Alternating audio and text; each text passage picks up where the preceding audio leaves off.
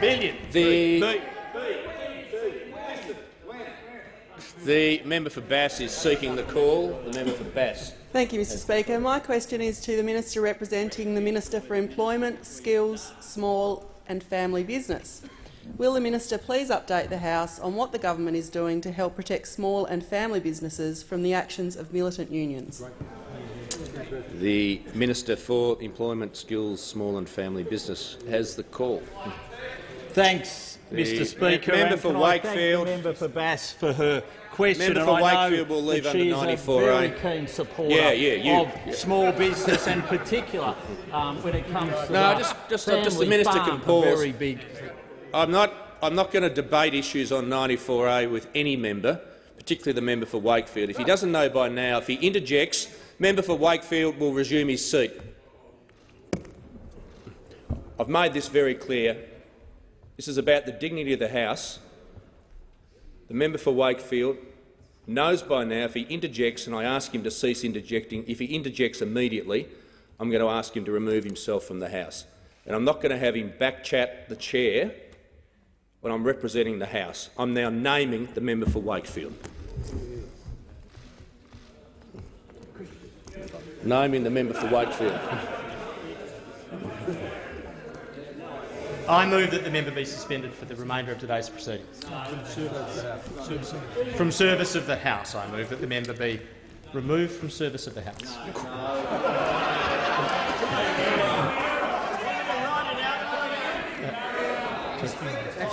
I move that the member be suspended from the service of the House. The question is that the member for Wakefield be suspended from the service of the House. All those of that opinion say aye. To the contrary, no. I think the ayes have it. Division required. Ring the bells for 4 minutes. Good job.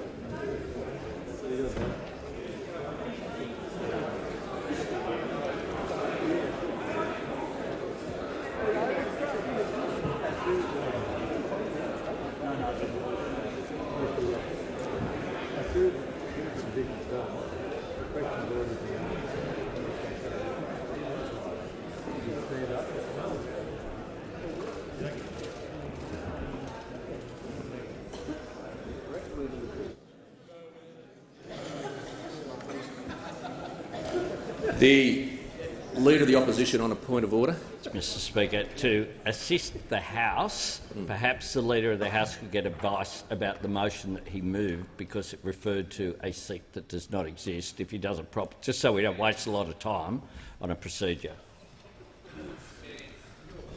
Well, that's my fault, so it's the member for Spence. Yeah, no. Yeah, well, it's the member for Spence, so we can stop ringing the bells for a second, and I'll just do it again. I name the member for Spence. The Leader of the House. The Spence be removed from the proceedings. Be suspended from the House. Members on my left.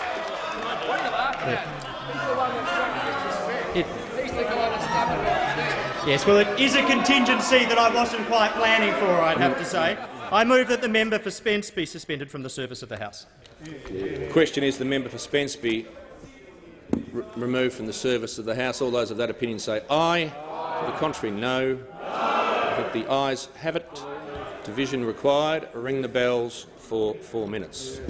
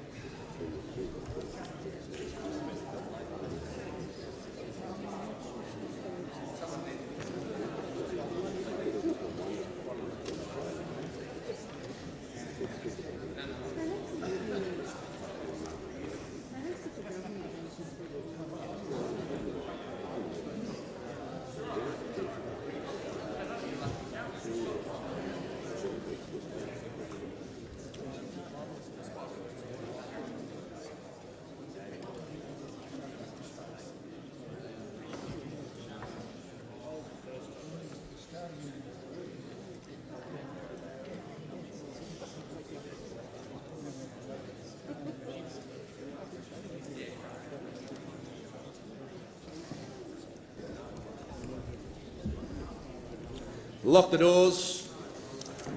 Order. The question is the member for Spence be suspended from the service of the House for 24 hours. The ayes will pass to the right of the chair, the noes to the left. I appoint the honourable members for Gray and Nichols tellers for the ayes, and the honourable members for Werriwa and Lawler tellers for the noes.